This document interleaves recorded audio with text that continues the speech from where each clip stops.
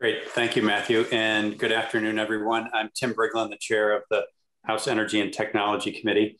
It is Friday, April 23rd. This is our 1 o'clock hearing. And we've got a few things that we're covering this afternoon. The first portion of our testimony, we have two representatives from organizations that represent different folks in state government around the country.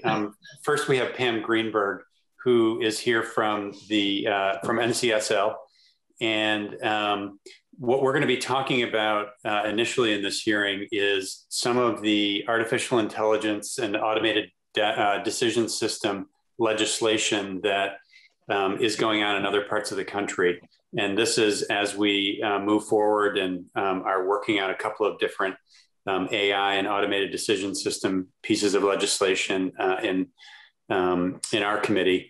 And so first I want to introduce Pam Greenberg from NCSL. Pam, thank you for being here and giving us some visibility on some of the things that might be going on in other state legislatures. So welcome. Thank you. Thank you for having me. I'll try and make sure I can share. Can I share my screen here? I'm getting a message. If you have co-hosting ability, you can share your screen. Matthew, I don't know if we can give, yeah, there we go. So I think you can do it now, Pam. Okay. Just one moment here. Yep, take your time.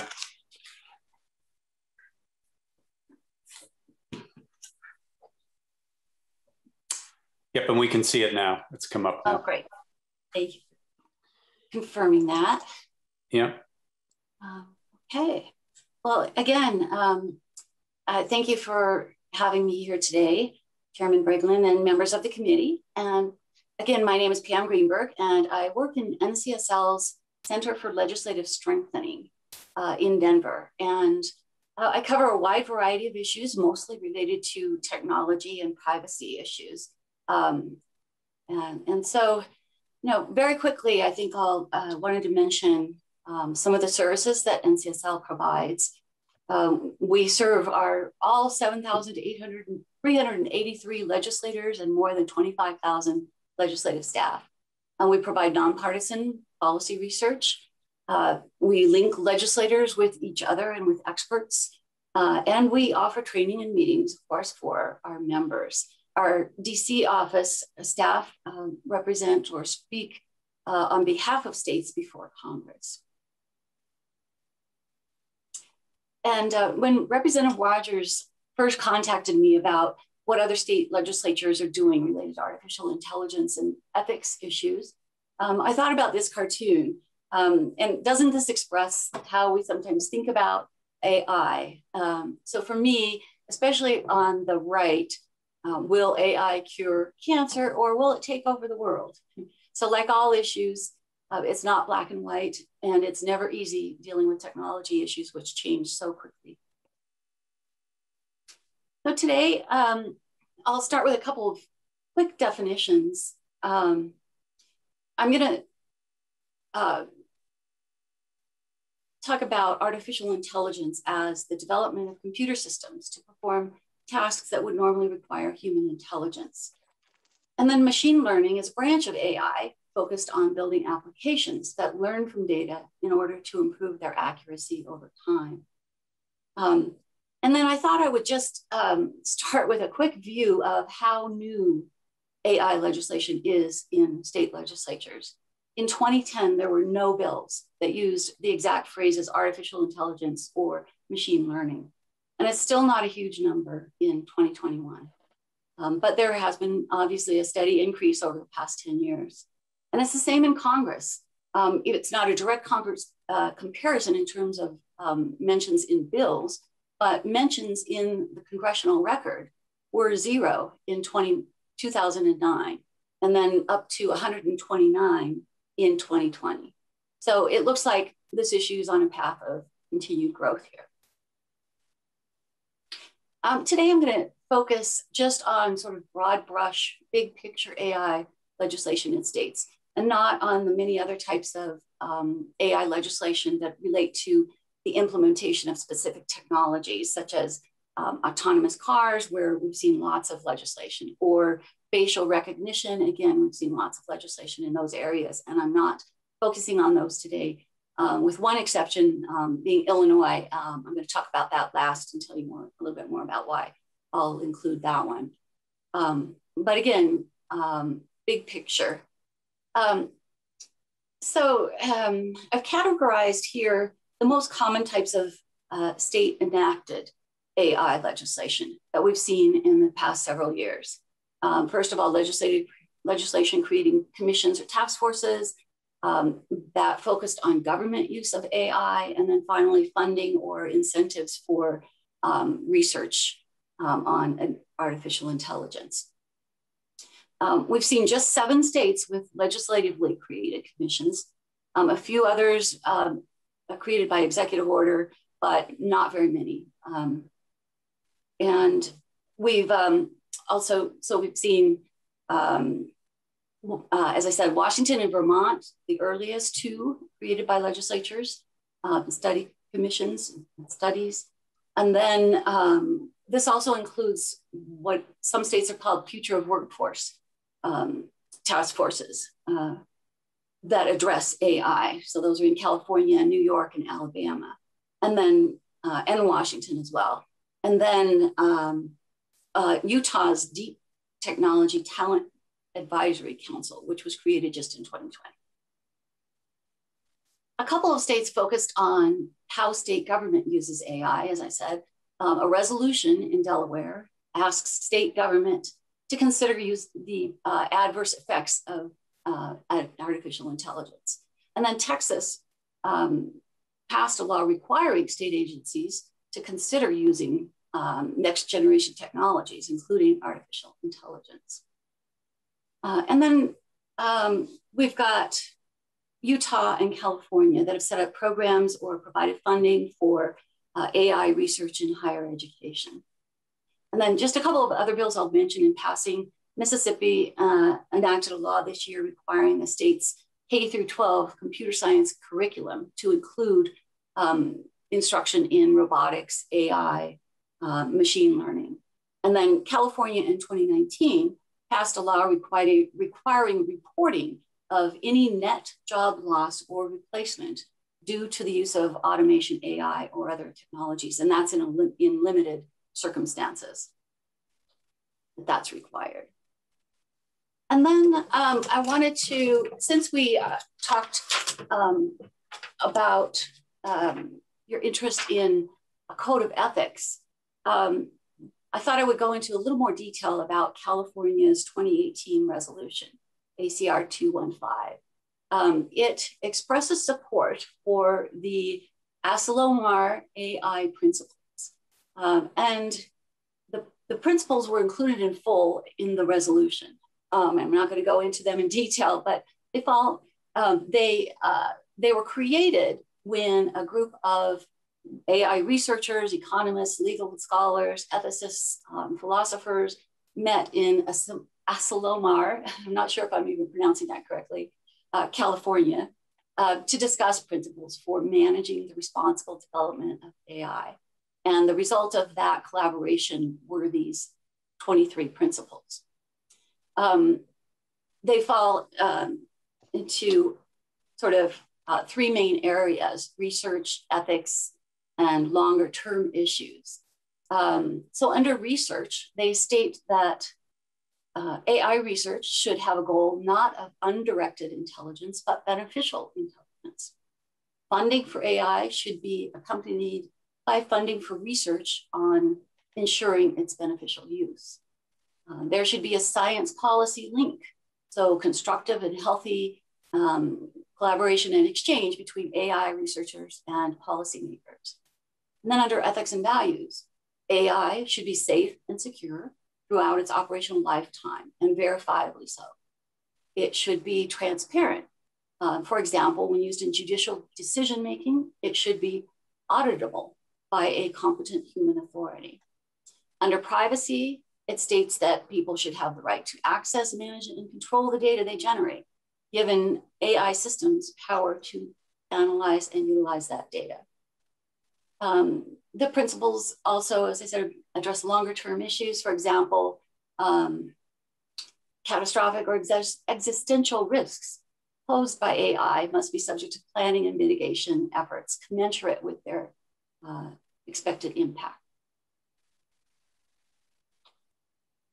So, as I mentioned, I'm going to talk lastly about Illinois and their Artificial Intelligence Video Interview Act. It's unlike the more general kinds of laws that we've discussed or that I've mentioned so far. It addresses the use of a specific AI technology, video interview software that uses AI. It is the only state with a law like this, and it's received a fair amount of attention. So I did want to include it here. Since I'm not sure if you're familiar with artificial intelligence videos interviews. I was not, but it's a one-sided interview where a job candidate records answers to various questions on a computer. And then the software analyzes the characteristics, including the language they use, their speech, and then sometimes, at least in early iterations of this software, and controversially, their facial expressions. And then it would provide an assessment of that applicant's suitability for a job and a measure of certain traits like dependability, emotional intelligence, and cognitive ability. So if that could be measured by AI. And then after that screening tool was used, it would the applicant would or perhaps would not move on to a human interview. So Illinois set up disclosure and privacy requirements around this software. So, again, I think this was just to be a brief presentation. And so this is the end of what I was going to cover today, but I'm happy to answer questions or now or at any point as we go on. Pam, this is Tim Briglin. I'm just curious that the Illinois piece of legislation that has been an introduced bill. It's not something that's been enacted, I'm presuming. It has been enacted. It has been enacted. Okay. Yes. And it also looks like that was very specific to a particular type of use of AI. Exactly. So it wasn't necessarily broad in its implication, but clearly someone had focused on, I guess, a concern about that particular application. Correct. And, I just wanted to mention that NCSL has quite a few resources on autonomous cars. Our energy and transportation program can speak with you extensively about that. We had a special project on autonomous cars, connected cars. And then in terms of facial recognition, that's the other area where we're seeing lots and lots of legislative activity. That's as a form of AI. And so we're looking at a number of bills that relate to law enforcement and AI and government use of AI, those kinds of things. So, I just, we wanted to focus broadly here, but again, if you have questions at some point about other areas, we're happy to respond to those. Yep. Pam, do you mind taking the presentation off the screen and then we can see other members of the committee? Yeah, no, that's fine. And I've got a couple more questions, but we've got one hand up. Representative Sims. Yeah, thank you. This is so helpful to get a window into what other states are thinking about, and very interesting that data about just numbers of bills and mentions. It certainly feels like this is an emerging area with lots of focus. And you may not be able to answer this, but do you have a sense of kind of what's on the table right now, or like next year, a sense of, you gave us a window into what's passed already in some other states, but what do you see as the kind of cutting edge, leading edge of next steps? You mentioned facial recognition as a piece of that, but if you were to forecast what's coming down the pike that we should be thinking about right now? Yeah, that's a great question. I think that, I think we're seeing more states that are trying to look at how government is using AI and maybe look at possible standards for that, guidelines for that. So that's one area. We are tracking legislation this year. There's only been, I think, one bill passed so far. But it's similar, what we're seeing out there is similar to the bills in those three categories that I mentioned. So funding, there's also funding being provided for programs that may not specifically mention artificial intelligence, but they're emerging technology programs of research in higher ed, and there are appropriations that are going toward those as well. So, I think other than the connected cars and facial recognition just really exploded this past year or two. So that's probably the number one area of a specific technology. But otherwise, I think we're seeing, increased look at, how can you set up guidelines and principles for government use of AI. Pam, a follow-up question I had, and I'm just also interested in what other state legislatures are doing. Even though this committee is called the Energy and Technology Committee, really the purview of technology is quite narrow. It's simply technology as it's used within state government. That's really our purview. And I'm interested in where the legislative activity is in other state legislatures, because you mentioned some education aspects of how other states might be approaching this. There's clearly a commercial aspect, and people are looking at this as an area for potential economic growth, as well as concerns about job issues and how labor might be constrained by additional AI. Clearly, there's privacy concerns, which probably fall more in the civil liberties kind of judiciary committee world. I would anticipate that our committee is going to take the lead on this, but there are clearly areas in the education world, in the commerce committee world, in the judiciary world. There might even be others that I'm not thinking of. Where is the action on this in other state legislatures? I think we've seen, for example, Alabama, their commission on AI has done a lot of focus on the economy and the potential for growth with AI. And so, that along with, incentives to companies or programs encouraging use of AI. We'll see, again, I think, responsible use of AI in government. We're seeing, and I'm sure Amy can address this much better than I can, but we'll see much more use of AI within state government. Yeah. Well, and I'm also thinking of our vice chair of this committee, who's on the ethics committee. Maybe there's a place for the ethics committee to be digging into this as well. But I'm saying that tongue in cheek. But clearly, there's an ethics element to this as well. A couple of hands up, and then we'll bring Amy into the conversation. Representative Rogers, and then Representative Biantachka. Thank you, and thanks for coming in today.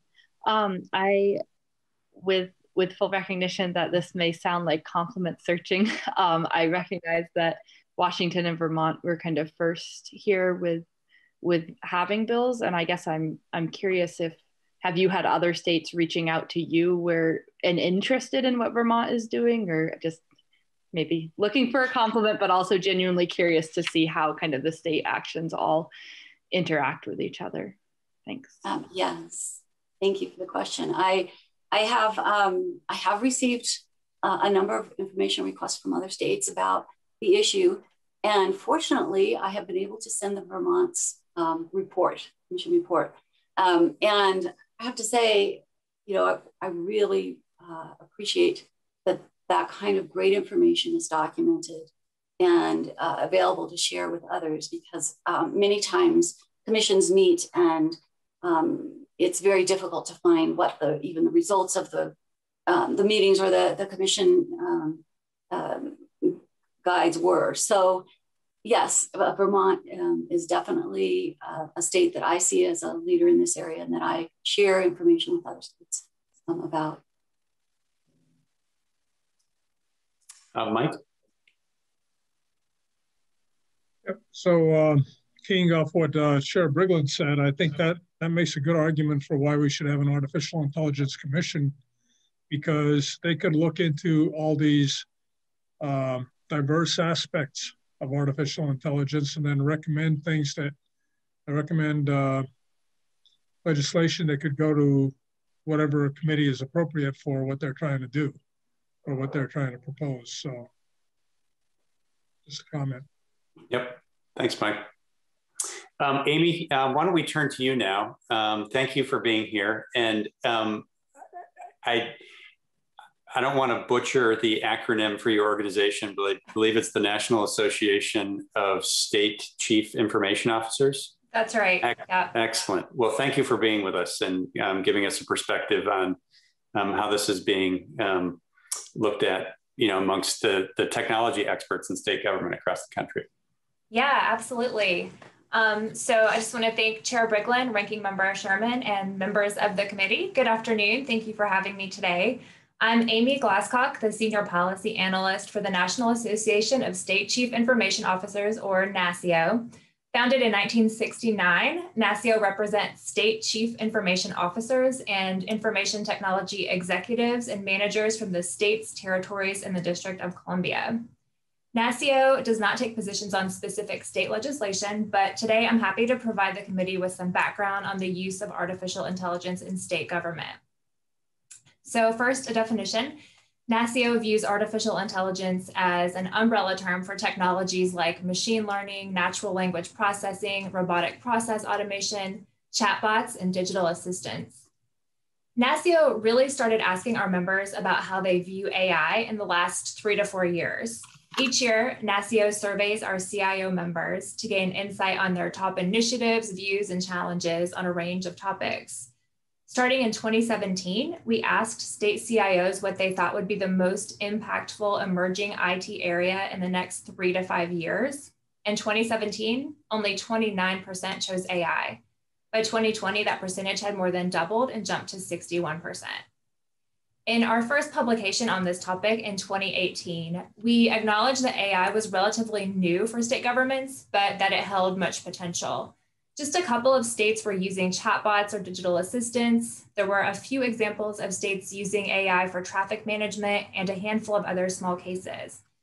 We laid out definitions of AI, how AI could be used to relieve, split up, augment, or replace the work that humans do, shared some ideas for best practices, and put forth what some of the implications and challenges would be for state CIOs.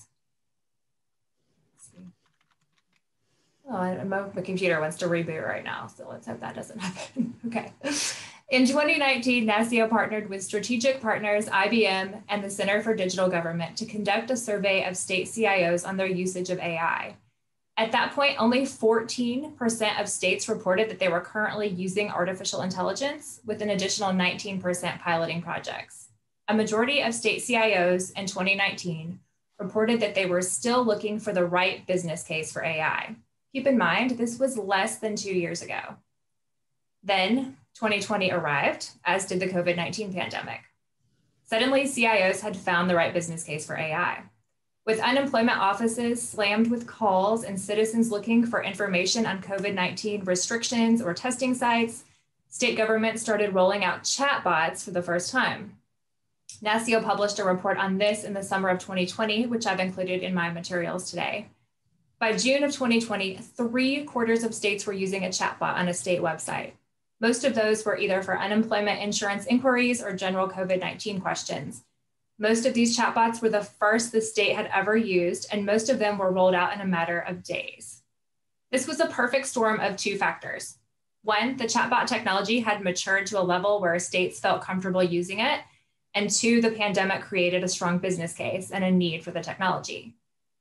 NASCIO partnered on 2 more publications that were released that fall.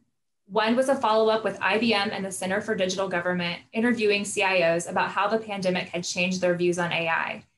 The other was in partnership with EY, studying the governance of emerging technologies. I've also shared these with the committee. As you can see, we have gathered a lot of data and statistics on this topic since 2018. So I'm going to give you just a brief overview of the themes that we've seen throughout these publications and our research, as well as an idea of how quickly things have changed over the last year and what may be ahead for the future. The first point I want to make that we've heard over and over again is that CIOs are rightfully cautious about using new AI technologies. The common sentiment is that you don't want to go looking for a problem because you have a fancy new technology you want to try out. Wait for the problem and then look for the best tool. As one CIO said, implementing technology should be about solving a business problem and meeting a need. It's very easy for us in IT to become enamored with a shiny new toy, but if it doesn't provide a better service or make somebody's life easier, it's very likely not worth doing. There are, of course, several challenges in adopting AI in state government. The top challenge, according to state CIOs, is legacy IT infrastructure. It's challenging to apply new AI technology to a legacy system. Many state applications are run on COBOL and other decades-old computer language. It can be really hard to find employees that still know how to write that code and integrate it with new AI technologies at the same time. Another challenge is cultural concerns inside the organization. Employees fear that AI will eliminate their jobs or make them irrelevant. The truth is that state governments everywhere are actually seeing a trend of more available jobs than job applicants. AI can be a tool to actually bridge this gap rather than a threat to employees. That said, workforce resistance to change is real. Another hurdle is the lack of necessary staff skills for AI. Many states will be looking to the private sector for AI expertise if they can't recruit the skilled workforce needed on unlimited state budgets.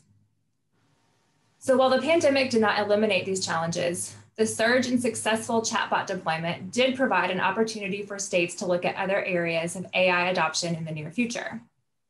NASCIO advocates for a handful of best practices for states looking to embark on greater adoption of AI. I'll share 4 of those now. 1, develop an AI roadmap. Putting AI into your overall technology governance plan could mean the difference between an ad hoc approach full of unexpected problems and a well-designed project. In our 2020 Emerging Technology Governance Survey with EY, only 21% of states reported that they have a formal governance structure for emerging technologies. 2, CIOs should be prepared to talk about disruption to the workforce, address employee fears, and use their role as change managers to think ahead to how these technologies will alter, change, disrupt, or improve the work that people do on a daily basis. 3, CIOs should be involved in the procurement process for AI technologies to ensure they fit within the roadmap and conform to security and privacy requirements necessary for safely using these tools. This also helps to streamline the purchasing solutions for multiple agencies. And 4, CIOs should consider running pilot projects to try out new technologies before launching them for broader uses. CIO offices may allocate a small percentage of the chargeback budget to an innovation fund for emerging technology, or seek a general fund appropriation to create a grant funding model where agencies can apply for assistance to AI pilots without financial risk. The chatbot surge of 2020 was a huge leap forward for states in how they view AI. States are now looking at other ways they may be able to leverage AI in the near future. Here are some examples from 5 states. Massachusetts is piloting a program using AI to help citizens complete public assistance forms accurately and more quickly. Massachusetts is also looking to AI to assist with cybersecurity efforts, using digital intelligence to help staff members sort through network log data to separate actual threats from false positives. Georgia completed a robotic process automation pilot project for agencies to streamline new employee background checks and onboarding procedures. The governor of California last year ordered a request for information to investigate how machine learning might help officials better understand the spread of wildfires and assist fire risks. Texas IT officials plan to look at how AI and machine learning could enhance staff efficiency, optimizing costs and promoting innovation, as well as improve the citizen experience, expedite service delivery, and ensure citizens receive accurate responses to inquiries. And finally, Utah is looking at how these technologies can help the agriculture department use an AI-embedded image recognition application to identify brands tattooed on stray livestock to return them to their owner.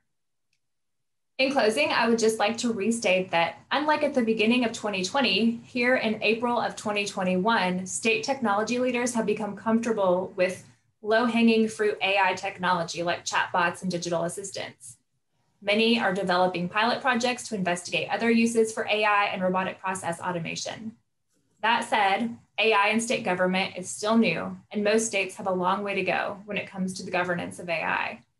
But while challenges remain, the business case for AI crystallized in 2020, and in turn, CIOs appear more committed than ever to the technology. Thank you, and I look forward to any questions. Great, thank you, Amy. There are a few hands up, and I've got a couple of questions as well. Let's go to Representative Chase and then Representative Yantachka. Thank you. I was wondering if you had any information, or if you could speak for a minute about the customer satisfaction element with all of these rollouts. How content and well served has the public been, A, with this technology, and B, with the rapid deployment thereof? Yeah. That's probably hard to measure because I think, especially when it comes to, I assume you're kind of talking about like the chatbot rollouts of 2020, especially when it comes to the unemployment insurance, people were just so frustrated. So, and at the same time, CIOs have seen that citizens are expecting that kind of instant service that they would be able to get with Amazon or Target or, Delta Airlines. And so, it definitely was a huge help, and it was a boon to the call centers. And it allowed them not to have to go find more employees at the last minute. Like I said, like some of these were rolled out in days. And I don't have like specific metrics from states on, satisfaction as far as that goes. That probably, again, was a lot of frustration, but it definitely was a big help on the side of state governments. Thank you. Mike? Yeah, that was essentially my question too. Were there any surveys done as far as how people perceive the chatbots? But you answered that. So let me go on to, were there any extensions of chatbots to, say, track taxpayers who were having problems and couldn't get them resolved? And, escalating them to a higher response. Mm-hmm. When we did this sort of survey of chatbots last summer, we didn't see any for that, but that doesn't mean that they haven't sort of spread out to other state websites in that way, because I know some states were kind of rolling out more, but we haven't done another survey of that. Okay, thank you. Representative Sibilia and then Representative Rogers. Oh, sorry, thanks.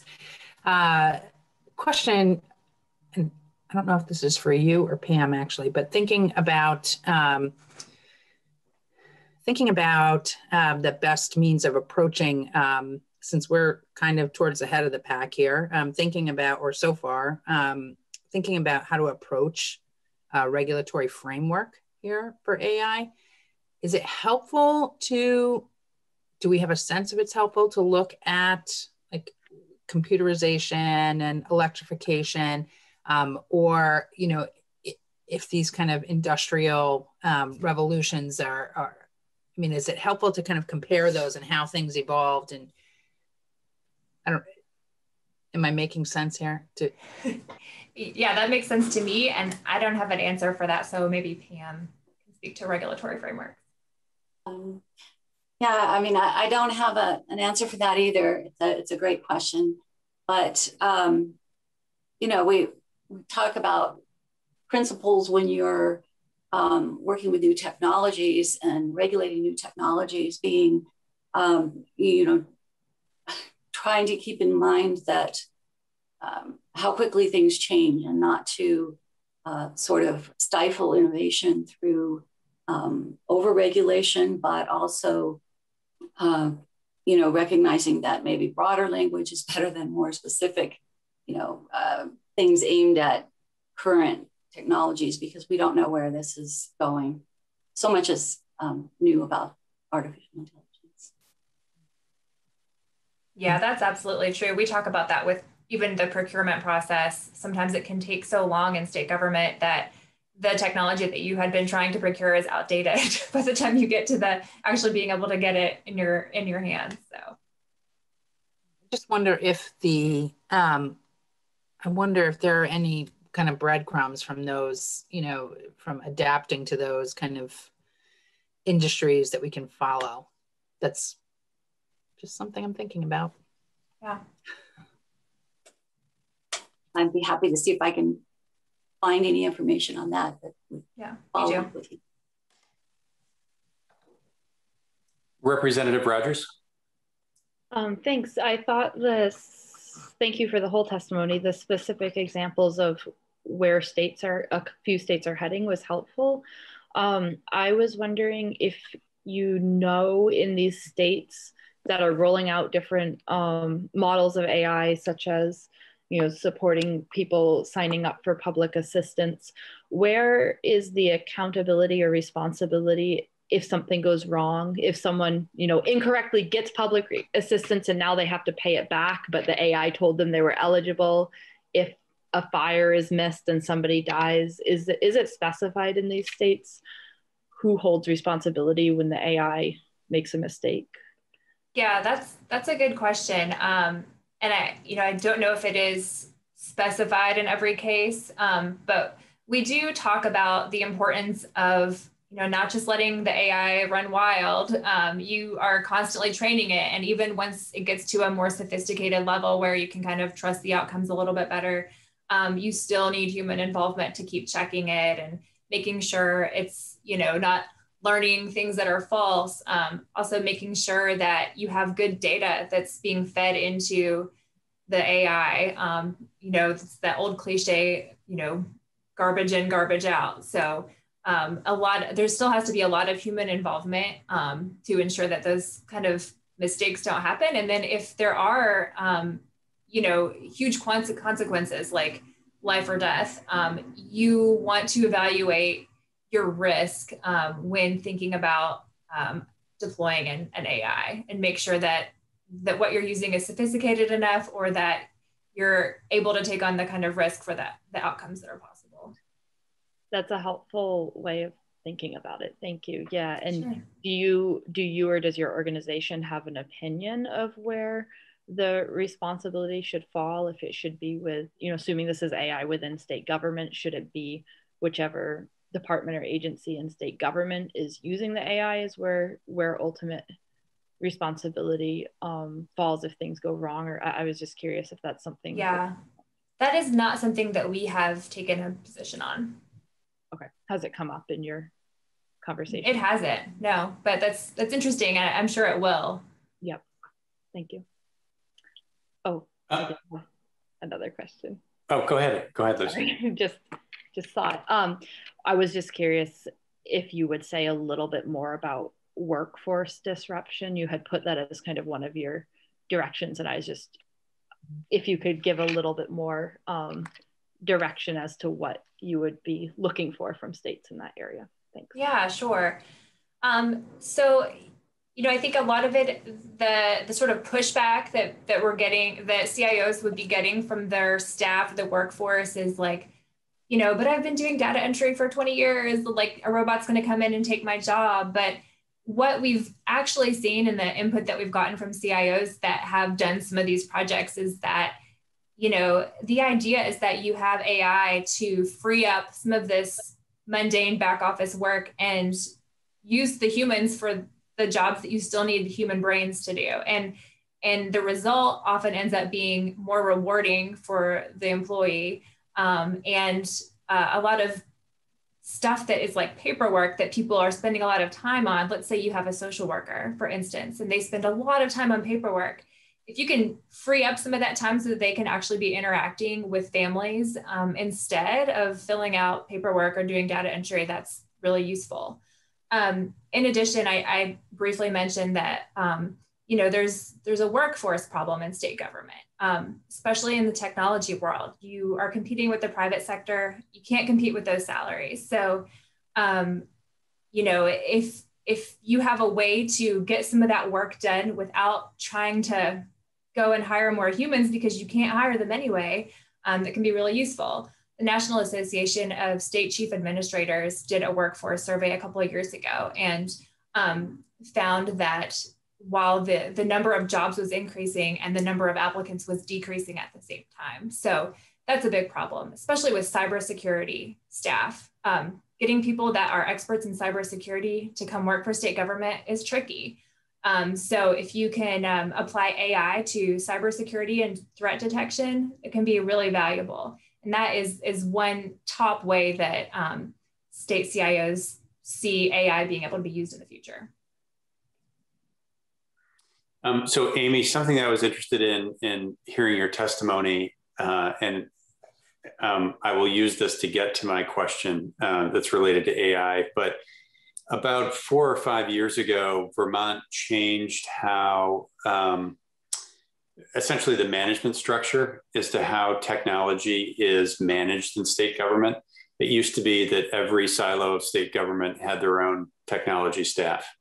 And I can't remember, it was 2000, I think it was 2017, we consolidated that into one particular agency, the Agency of Digital Services, that basically is an umbrella agency that manages technology across state government and then has individual or multiple folks from ADS that are assigned to different parts of state government. But it essentially feeds up into what essentially is a chief technology officer for the state. Mm-hmm. And I'm not sure how common that management structure is across the country, whether we're catching up or whether states are moving to that model right now. But it kind of relates to my question of, where some of these questions are best kind of answered and managed in state government. And clearly our, CTOs and CIOs are, the chief in government experts on technology.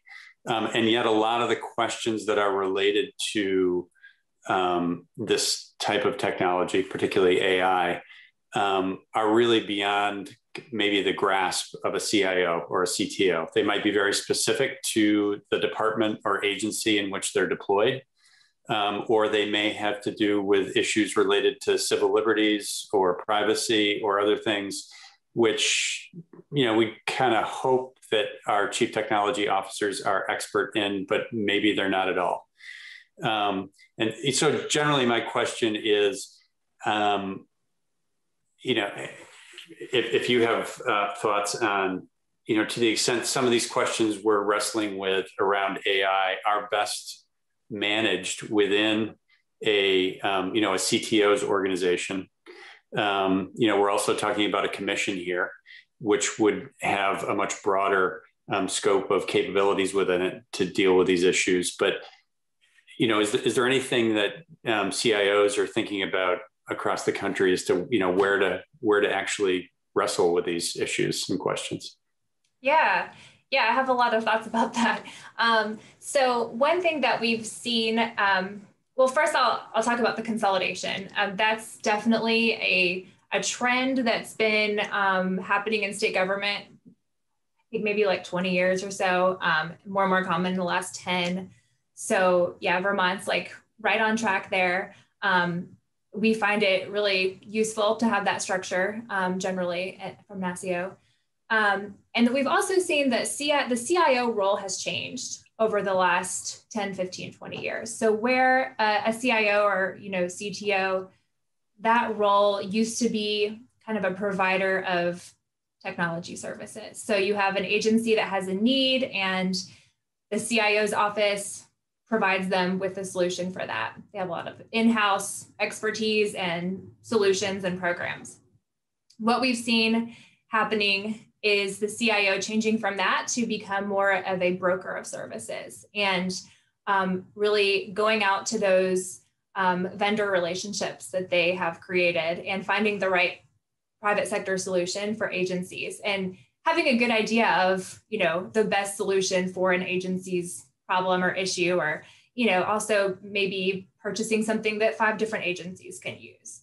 That seems to work really well too. Again, there's that workforce shortage issue. So you have less people that can create things from scratch. It also doesn't always make the most sense time-wise, staff time-wise, when there's a really good solution out there that you can purchase from a vendor. So when it does come to those tough questions that maybe the CIO doesn't know how to answer from a technology perspective, or it's outside their area of expertise, like, we see that as okay. They have developed relationships with others that can help them answer those questions and get the agencies what they need. So that's kind of how things are going around the country. Great. Well, thank you, Amy and Pam. I don't see any other hands up in the queue. Amy, I think you had mentioned some information that you had submitted that's posted to our website. Pam's presentation is also presented to, or is also posted on our website. So really appreciate, that's great information for us to be able to refer to and follow up on. So appreciate that as well. Thank you very much. If there aren't any other questions, really appreciate your time this afternoon and being with us. We're going to continue on another topic now. And you're welcome to listen to some energy regulatory cleanup bill work that we're doing. Or if you have better things to do, you're welcome not to listen to that as well. So thanks for being here. Thanks for the invitation.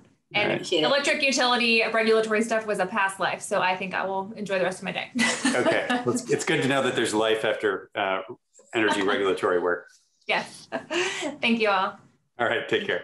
I was going to say, Tim, does that count for us too? Yeah, exactly.